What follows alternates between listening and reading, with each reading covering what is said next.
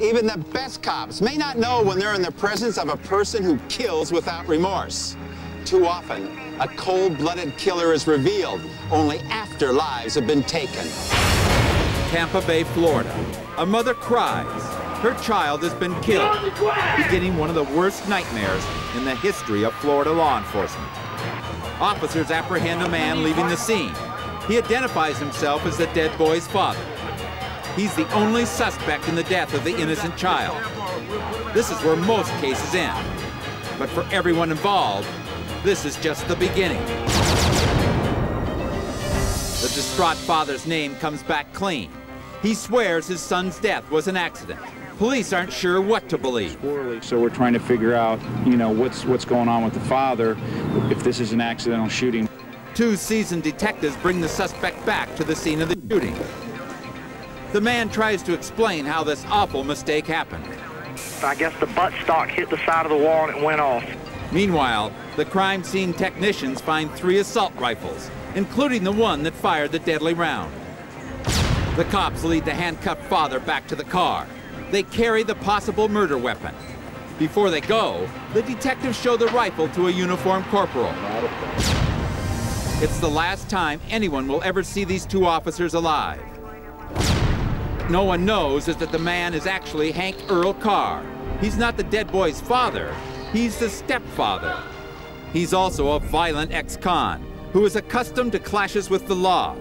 So accustomed, he carries a hidden handcuff key with him at all times. Only minutes after this tape is shot, Hank Carr uses that key to escape from his cuffs. He then steals one of the officers' guns and kills them both in cold blood. Armed and on the run, the man then shoots and kills a rookie state trooper. News of the massacre spreads quickly. The corporal's hand signals tell the whole painful story. 3 officers dead. Shot. 3. The officers have to choke back their grief and find the man who killed their comrades. On the highway, police speak to an eyewitness. They learn Carr was shot and injured during his flight from the law. Bleeding and desperate, Carr is pulled into a gas station, taking a female clerk hostage. He is now trapped in this shell station. The police response is massive. They are taking no chances with this rampaging killer. Just dozens and dozens of police cars for this individual that possibly is involved in shooting 3 officers. Despite their emotion, the police play this by the book. But inside, the gunman does the unexpected. I didn't know what to do. I was scared. I panicked. I flipped out. He calls a talk radio station. They started calling me a liar, this and that. With hundreds of officers poised for a siege and a scared clerk cowering at gunpoint, Hank Carr decides he wants to talk. I felt his pulse again. It was gone. I knew at that time my son was dead. All this was an accident. It's a startling look inside this killer's mind. He tries to justify his actions, painting himself as a victim. But his callousness shows through. I got one of the handcuffs off. I reached up front and got the pistol away from the officer that was driving. I shot them both. I know I'll fry for the cops. I don't want to cry in the electric chair. I don't want to go to prison. I don't want to have to eat the food. I don't want to have to live with people. There is no remorse for the dead policeman, only concern for himself. I don't want to go to prison.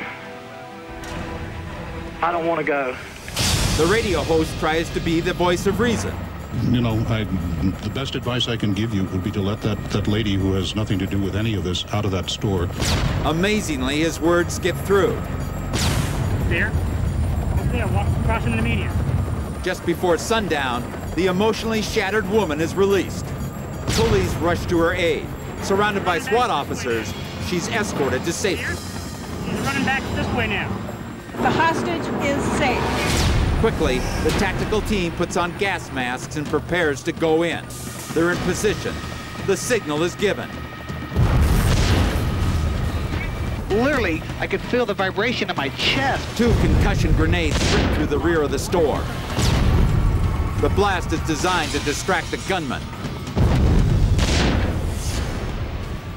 The shockwave can be felt by everyone. In the chaos and smoke, the precision SWAT team storms the gas station. You can see the SWAT teams have ran inside. The officers are prepared for a brutal shootout with a confirmed killer. Instead, they find Hank Carr dead of a self-inflicted gunshot wound. Rather than face the consequences of taking 4 innocent lives, Carr took his own life. This deadly day finally comes to a close. But there are no happy endings to this story. There is only grief for the family and friends of the slain officers who died so cruelly. Only pain and regret for the mother and birth father of a child whose life ended too suddenly and too soon. And for officers, there is nothing they can do but mourn their fallen brothers, each of them knowing it could have been them. But police will never back down from the Hank Carrs of the world. They've taken an oath.